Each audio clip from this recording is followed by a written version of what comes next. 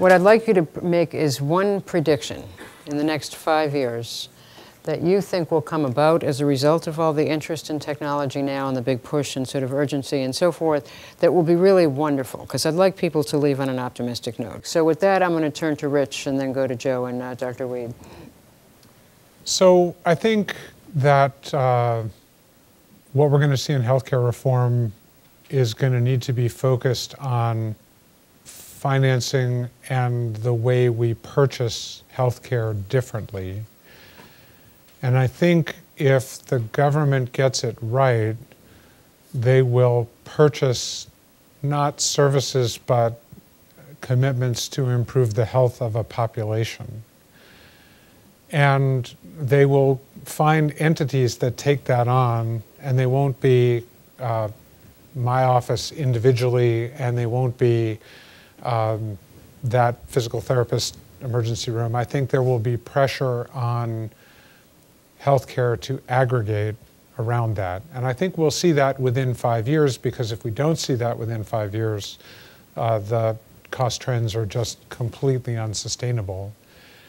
And in that world, for patients and for doctors both, I think there will be a role for health IT and for primary care physicians or primary care nurse practitioners, people with a fair amount of education who can guide and direct patients at a technologically enabled interface in a way that will improve the experience that patients have when they go.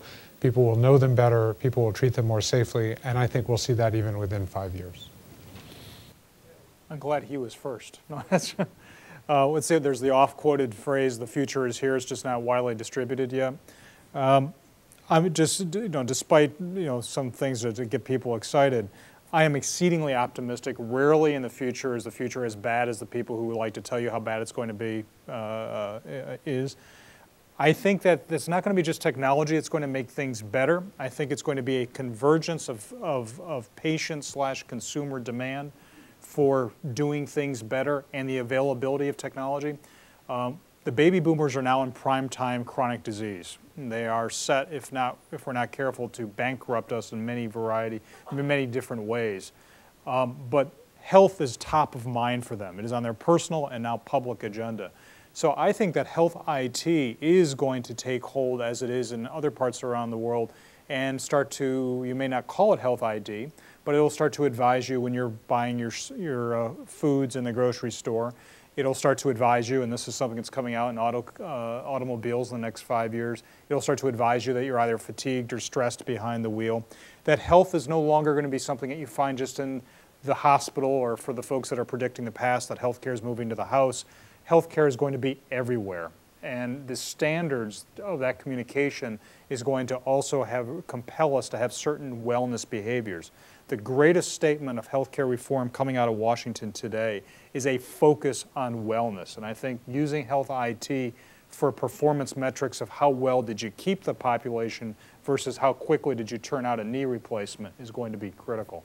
So I'm optimistic. I think it's going to lead to a healthier older population and lead hopefully to a healthier America down the road.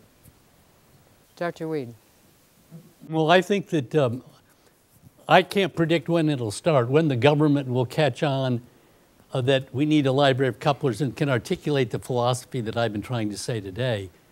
But I predict this, that once it starts, it'll go like wildfire. The public will catch on immediately that no human mind could do what we were doing. It was ridiculous what medical schools were doing, nursing schools and everybody else. Is there another way? Well, let's get it going. It'll be in the hospital boards, it'll be in Rotary clubs and everything else. Why aren't you up to date? Why don't you have a personal computer in your house? Why don't you mean your kids don't keep their own records? They don't. That's my prediction. It's all in your hands, Carolyn. We couldn't begin to get to all of the really interesting questions that people had submitted, which were almost as expansive and far-ranging as the fascinating conversation we've had this evening. So I hope that you will join me before going to the reception in thanking our three terrific presenters.